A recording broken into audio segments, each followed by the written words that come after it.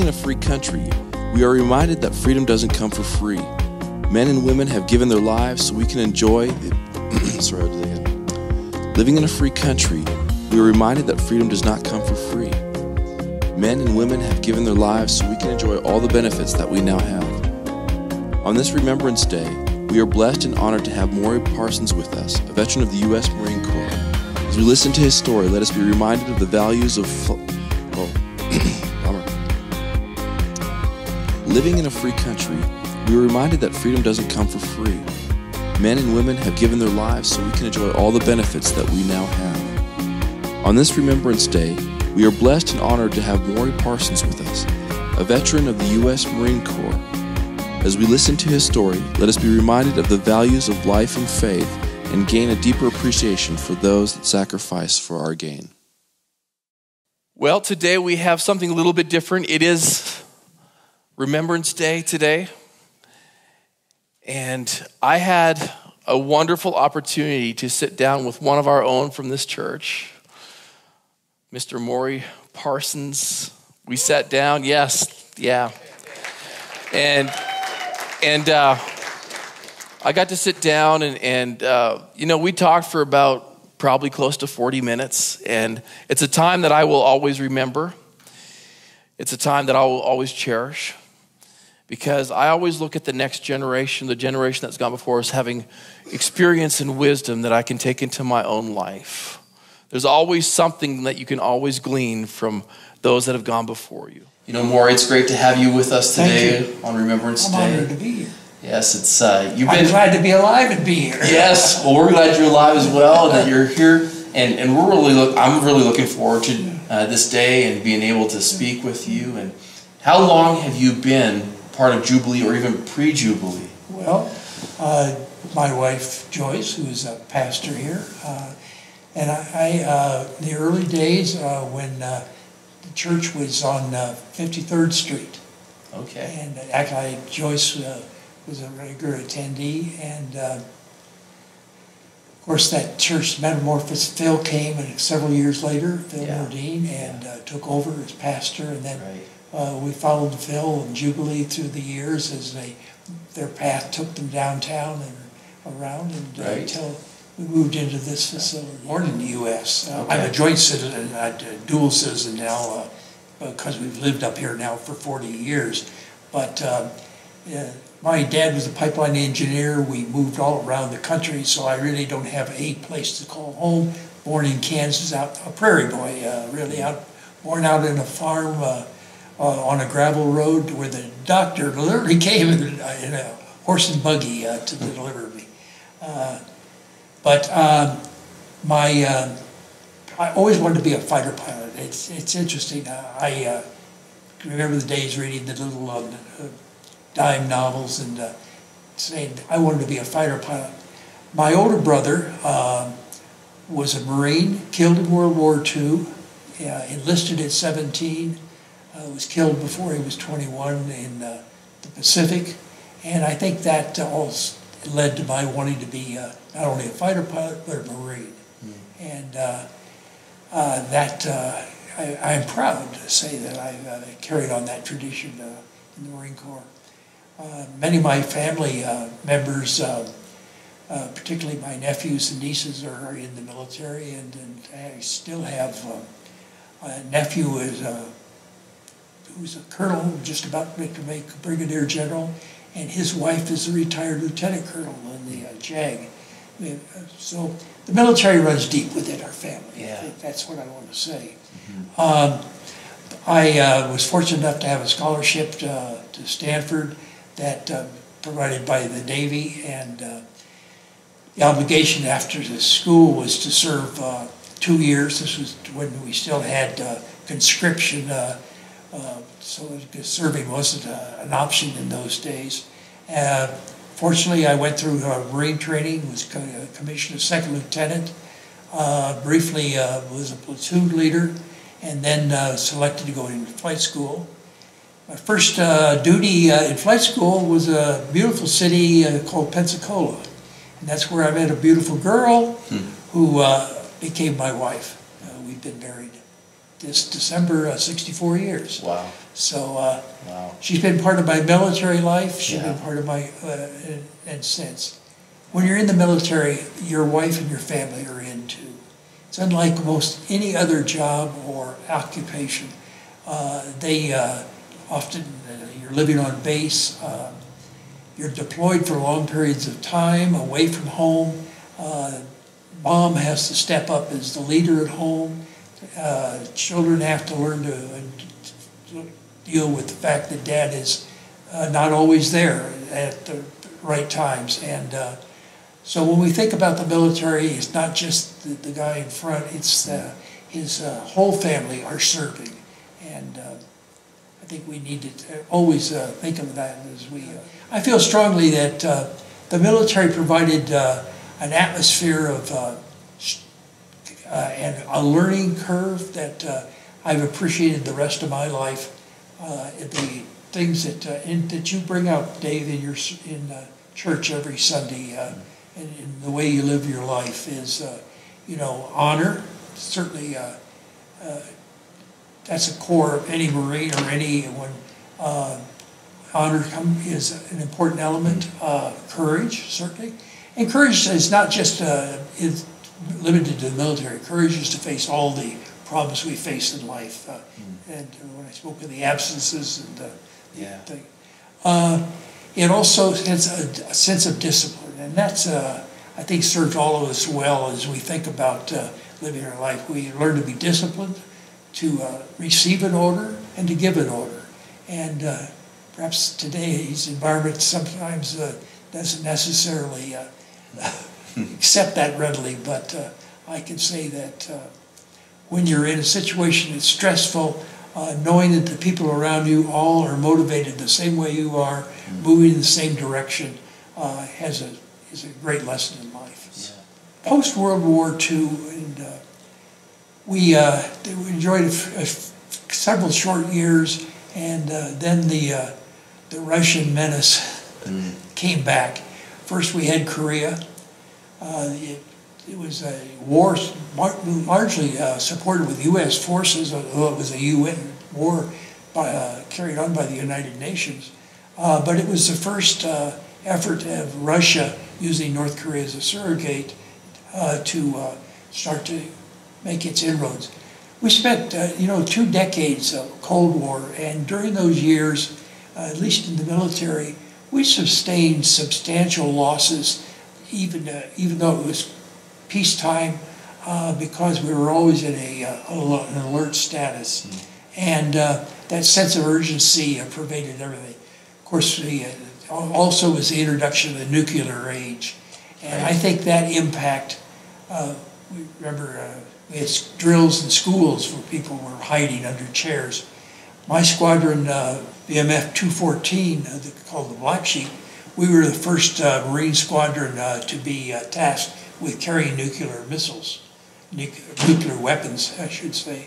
And I can remember that, we had, while we were deployed in the Far East for a significant period of time, we would have looking back, it's a scary proposition.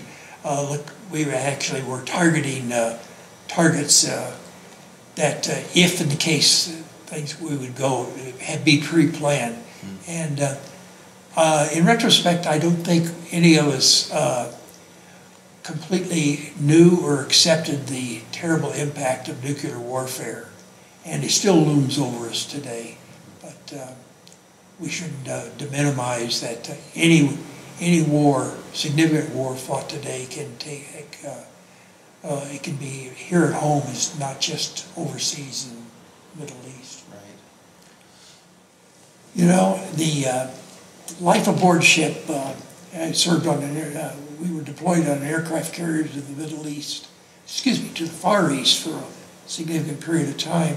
And I loved the life in the squadron. We were, everyone, unlike civilian life, we relied on each other in the sense that the leader of the squadron, he could be flying on your wing on a dark night where he was depending on you to provide the stability and direction, and conversely, you might be flying on his wing the next night. That created a closeness that I've never been, I've always, searching for the word,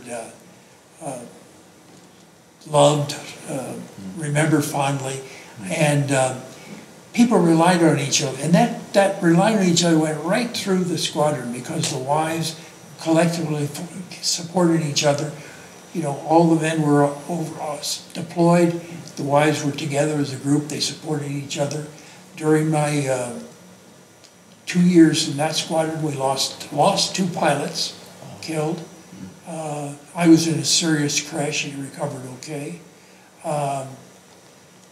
It wasn't, remember, this is only 18 pilots, so if you're losing 2 out of 18 in 2 years, it's not insignificant. Right. The wives collectively formed a strong unit, and what I'm saying is that unity went right through the people, everyone that was involved.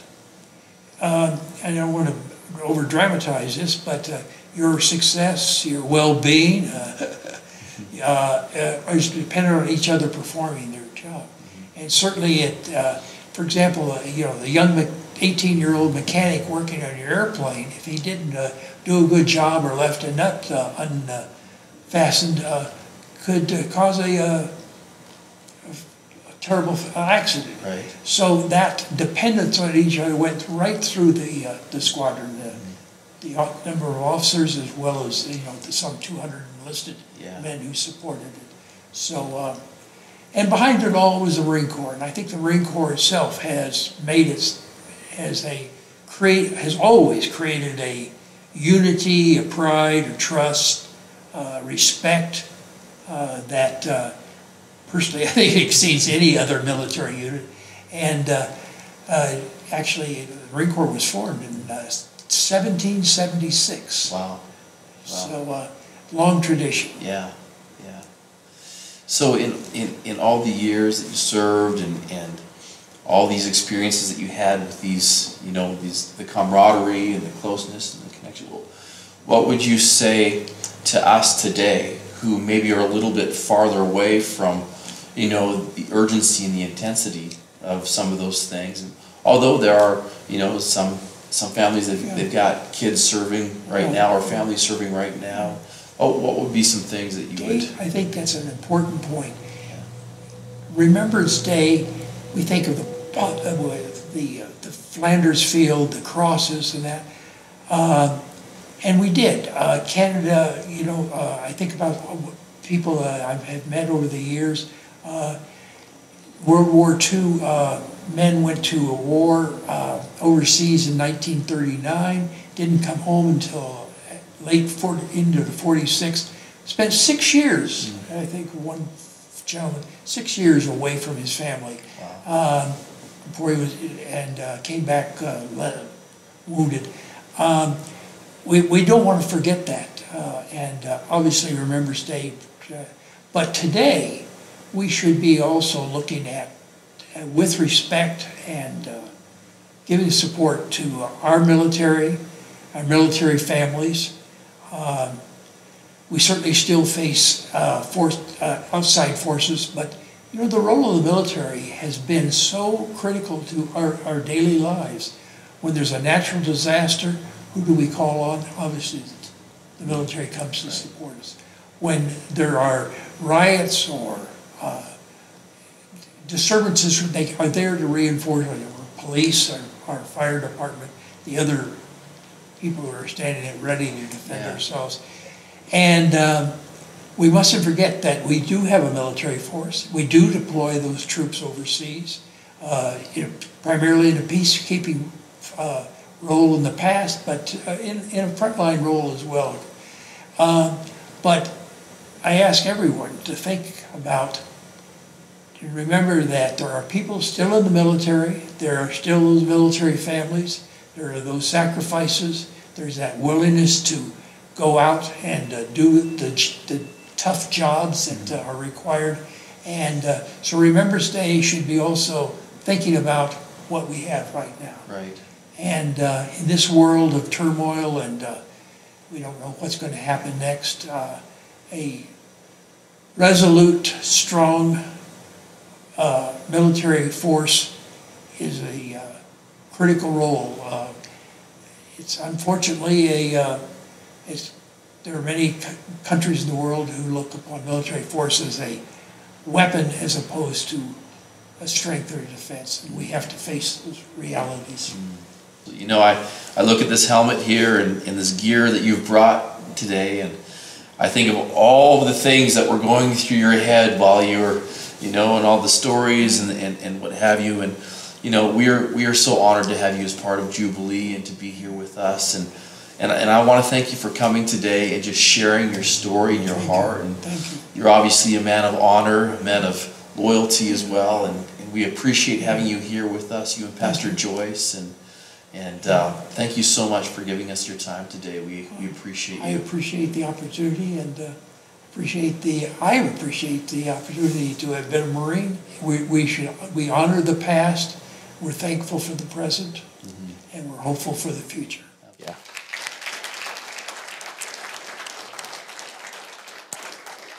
You know, as I watched that video and as I was listening, there were some things that Maury said that I just want to touch on today before we dismiss. And when I say dismiss, I mean like in an hour or two. But no, just kidding.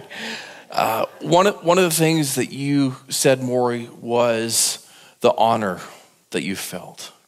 You know, the honor that you felt. And there was that was part of the basis of the relationships that were there. That's what made things move. That's why men were able to stand in line and at a command be where they needed to be, because there was that honor. There was that love for each other that came out of that honor.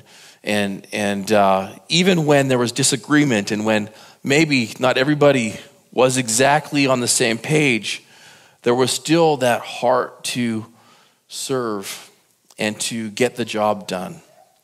And I think in the body of Christ, it's important for us too to have that same type of honor, you know. And I think it's interesting because when you read Paul in his letters, oftentimes we might be disconnected from the context that those letters are being written in. But you know, Jerusalem and Israel was under Roman occupation, so there was war going on all the time. Their lives were at stake just because of the Romans to start off with. But then when Jesus came and he introduced this kingdom of God, this new idea that God is a father, all of a sudden things changed. I mean, I can't imagine walking out the doors of this church today knowing that somebody might be ready right there in that moment to take my life simply because I believe in a resurrected Savior. And so the dynamic completely changed. And Paul was, you know, he was talking about, hey, if you're a soldier enlisted in the army, you don't get distracted by affairs. And he was using that in a term, in a context of our lives with Jesus. The fact that we're sort of in a battle of sorts, that we battle not against flesh and blood, but against the principalities and powers and rulers, and that there is an assignment of Satan to bring you down, because Jesus Christ came to give us life and to give it to us more abundantly. And Jesus was that greatest demonstration of honor that any of us could imagine, the fact that he was willing to give up deity to become as we are, to live as we live, to face all the temptations that we face, but yet he did it because he loved us so much. And he did it knowing that at one point he was going to suffer such an immense pain.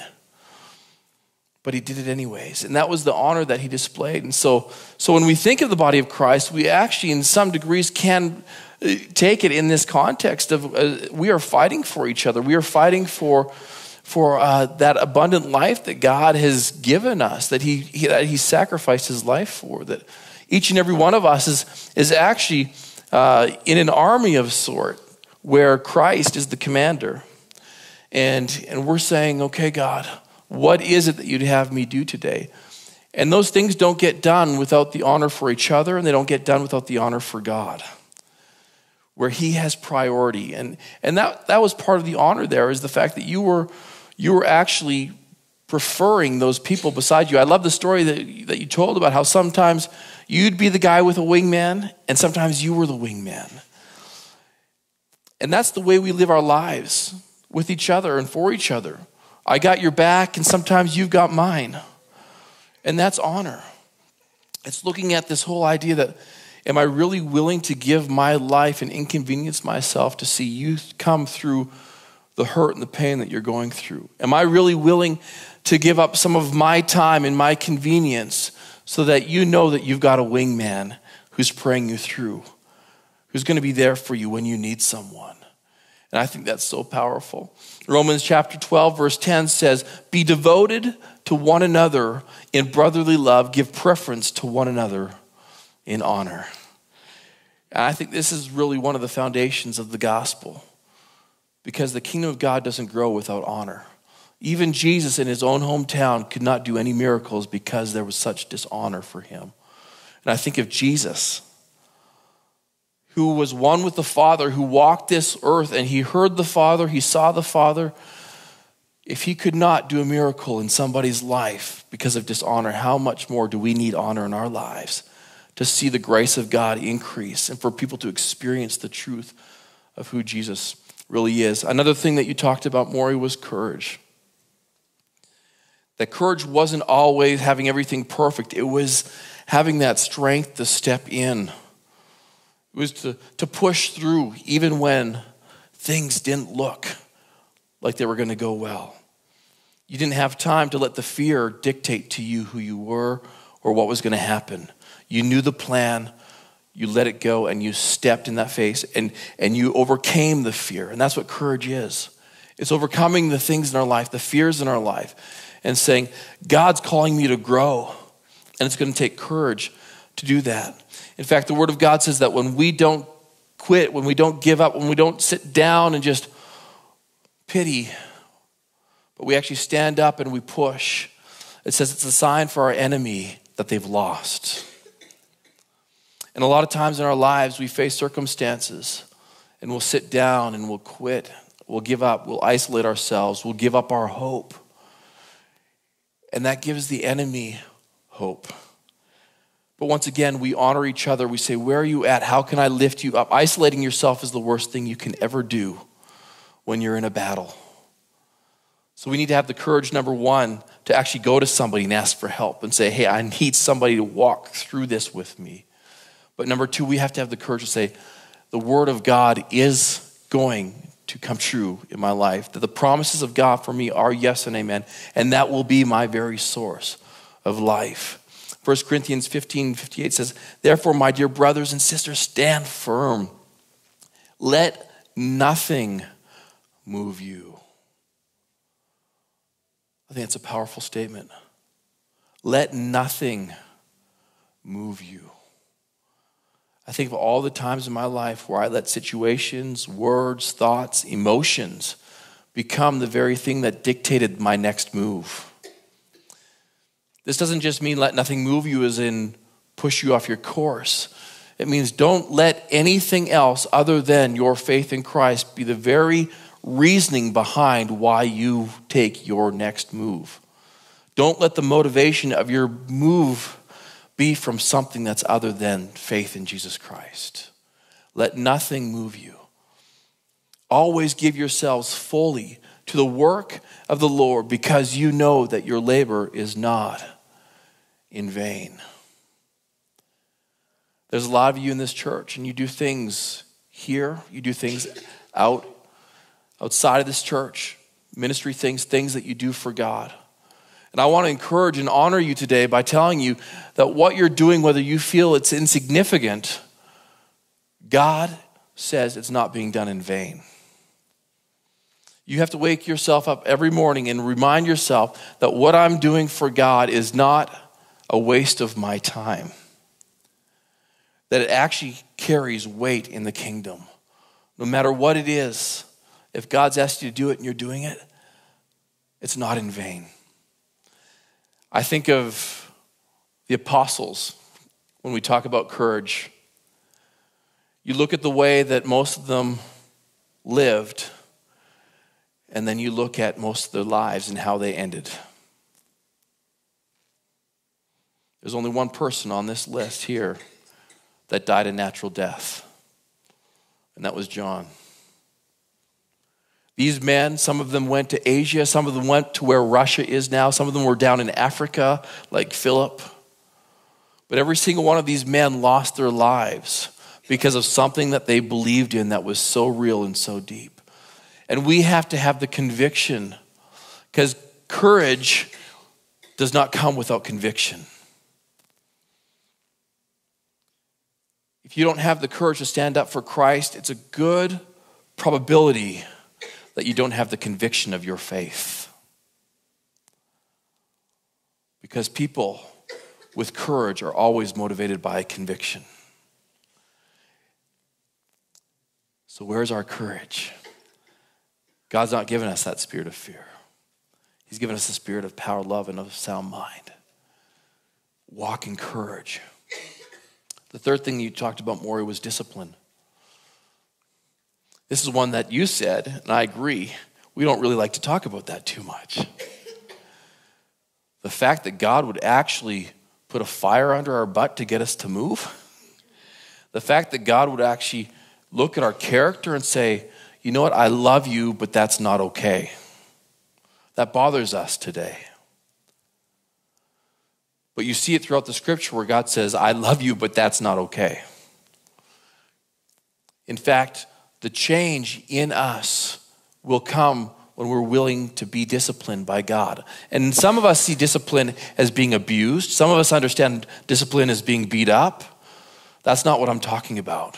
In fact, the Word of God is very clear that it's the Word of God that actually brings the discipline and the correction to our lives. Now, some of us, we don't like to listen. We like to do the hard way. So we end up in a situation that we didn't have to end up. And then we say, well, God's teaching me a lesson. Well, no, it's just that this is what it took for you to actually learn your lesson. You could have had it another way. In fact, I believe it was Warren Buffett who said, the best way to learn is from other people's mistakes. But discipline is a powerful thing for our lives. And we have to open our hearts to say, God, would you correct me when I'm wrong? And he doesn't do it with condemnation. The Word of God says there's no condemnation for those who are in Christ Jesus. But it also says, and goes on, it says, for those who walk after the Spirit, but not after the flesh. Which means eventually, if we keep walking according to our flesh and we don't take the discipline and the wisdom and the instruction of God, we'll eventually come to a place of condemnation. And it's not God that's condemning us. It's simply because we've continued to walk that way. So God, would you keep us humble? In fact, one of the biggest things that God talks about oftentimes through Paul is humility and laying down your pride in order to serve other people and to prefer them. Pride is one of the only things that I see in the Bible where it says that God will actually oppose you. We don't like that word. Oh, if God be for us, who can be against us? Well, God's very clear when he's with you and for you, and when he's saying, wait a minute, I'm not gonna sit here and approve that path because that's gonna lead to destruction, and I'm not gonna let you go there because I love you. I don't let my kid walk out in front of a bus. Oh, you're so mean, you yelled at your daughter. Yeah, she was going to walk in front of a bus, but did you have to raise your voice?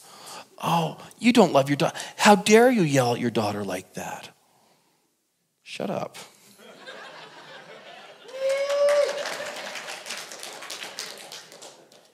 My love for my daughter will cause me to raise my voice, not in anger, but out of emergency and urgency, because I love her. And God says, I love you so much.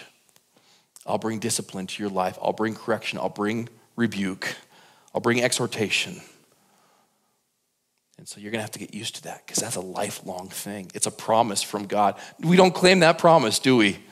We don't promise that God's going to discipline us when we're off. We don't claim that. I know God will be there when I'm doing something wrong, and he'll tell me I'm doing it wrong. We don't claim that promise. But that's just as important as any other promise that we go. Your health, your life, your abundant life comes from the instruction of the Father. He leads me in paths of righteousness for his name's sake.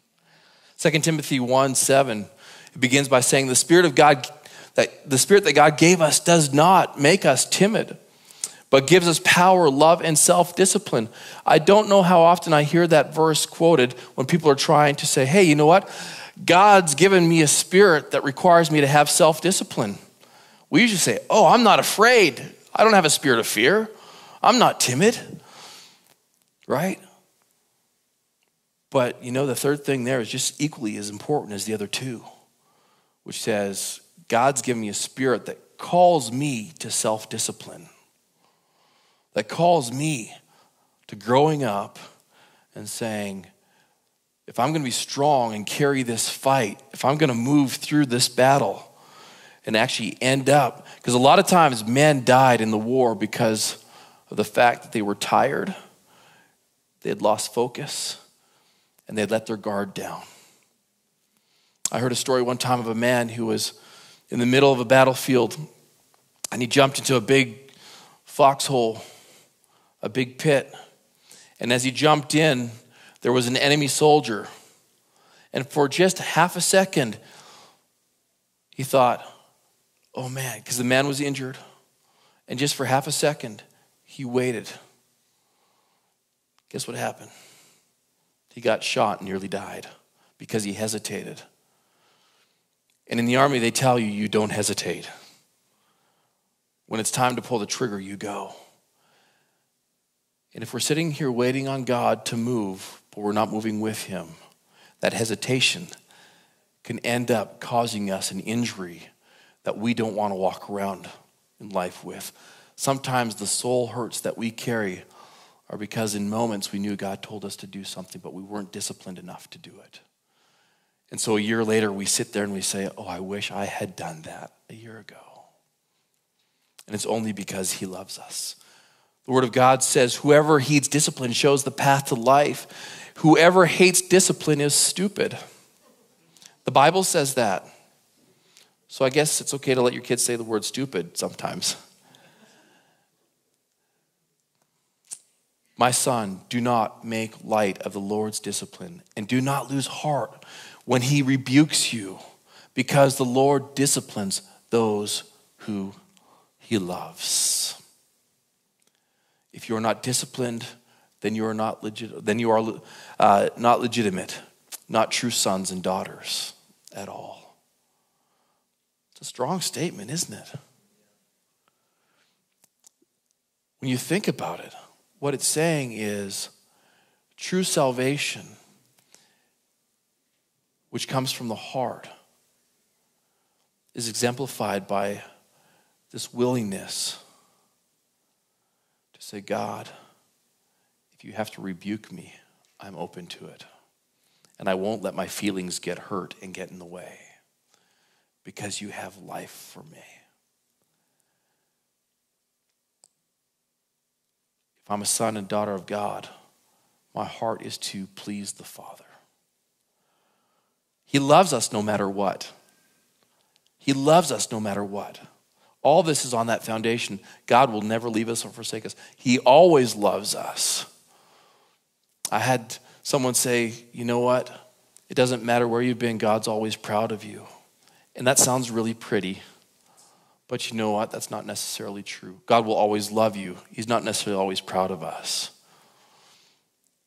And the reason why I say that is because God is always pushing us to something better for us. He's always pushing us to something that is better for us. And finally, the last thing that you said, Maury, was unity. There was unity. And I think this is so pivotal in the body of Christ.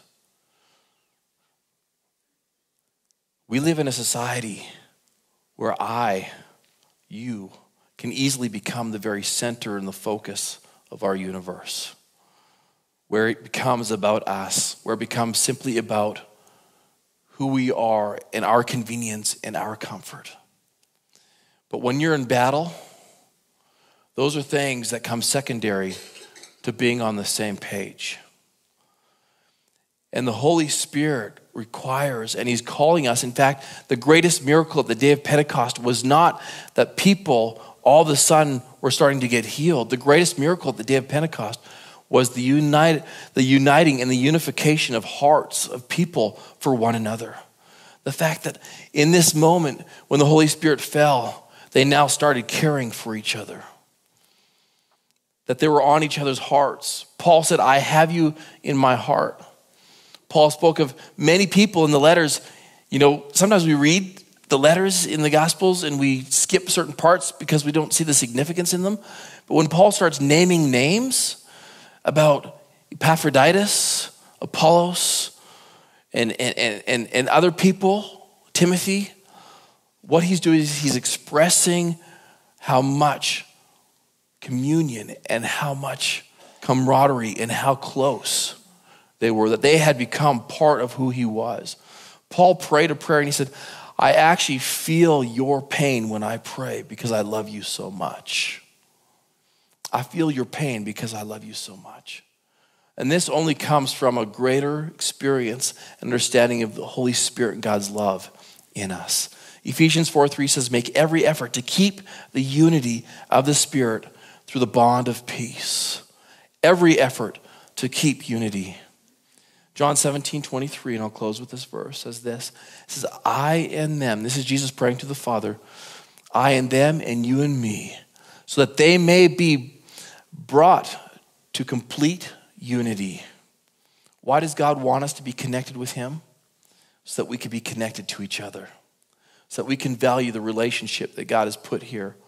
Then the world will know that you sent me and have loved them even as you have loved me.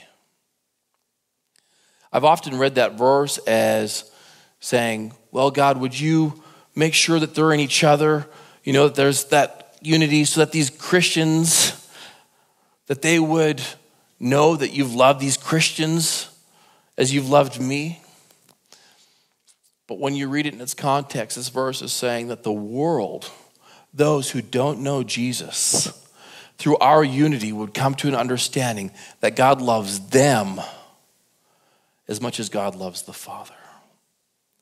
There's a world out there that doesn't believe in Jesus. There's a world out there that misunderstands the grace and the goodness of God.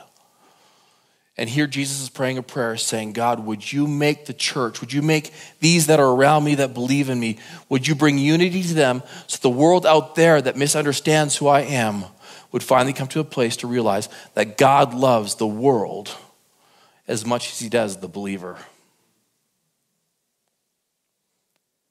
There is no us and them. There's Jesus, and he calls everyone. For God so loved the world that he gave his only begotten Son. Am I willing to sacrifice my convenience, my personal gains at times, to be unified with other believers so that the world out there would actually begin to understand that God loves them as much as he loves Jesus? That's a powerful place to be. That's how the world's going to get turned upside down. That's how the world's going to get turned upside down for Jesus. Is when we walk in that unity. When we're one with God, where we are so close to God, where he becomes our passion. This is why we always have to question our passions. What is priority in my life? Because at the end of the day, if we really think about what we're called to do and the purpose of all the giftings and everything that God has given us, it all comes down to this one thing. How am I bringing people to God through Christ by the power of the Holy Spirit? Devoted to the word, committed to prayer, faithful in serving and generous in giving. These are the things that took that mission of God coming to people and people coming to God through Jesus by the power of the Holy Spirit. So on this Remembrance Day, when we remember those men and women who died so we could have a national freedom. Because the truth is, war is ugly all around. And no matter what side people were on, the good side, the bad side, the ugly side, the uncertain side, God loved them all. And it's a sad thing that millions of people have died unnecessarily because of greed, because of anger, because of resentment, and because of silly things sometimes as pride. And God loves every single human being that's died. And so that's where we as the church, we rise up with a kingdom cause. And we say that, yeah, we are in a battle. And we will remember those men that went before us, the apostles that were willing to give their life, beheaded, burned, stabbed, wounded, hung, crucified, upside down. We'll remember all of them and say, my life is a part of that. And I will not be ashamed of the gospel of Jesus Christ, because it is the power of God to salvation. And that's what's going to win the war of the souls of men and women who God sent his son, Jesus Christ, to give his life so that we could find peace with God. Amen. Let's stand.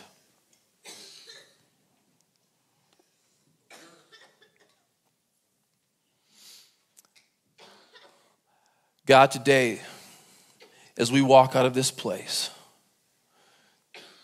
we continue to remember and honor those who gave their lives for us in these natural wars. But Lord, we know that there is a battle for the souls of men and women. There are people out there, Father God, who have not had an experience with the Holy Spirit. They do not know who you are, God. They do not know your love. They don't know, God. And we're part of this group, this company. You've called us to honor. You've called us to have courage. You've called us to have unity and to be disciplined. Lord, would you be with us as we go out these doors? And would you remind us of the call of God on our life to bring people to you in the name of Jesus? I pray a blessing upon everyone here. Lord, I pray your protection. I speak blessing. God, I thank you that we are growing, that we are changing, that we are maturing, that we are, Father God, becoming more like you, because there's a world that needs you. We love you and we thank you for it in Jesus' name. Amen. Amen. Thank you very much. Have an awesome day. We honor all of you. For all of you that love and serve, have a wonderful weekend. Thank you for taking time to listen to today's message. If you are encouraged or challenged by what you heard today, please let us know. We'd love to hear from you. Send us your story to mystory@jubileecalgary.com. You can also invest in the lives of others by partnering with us financially.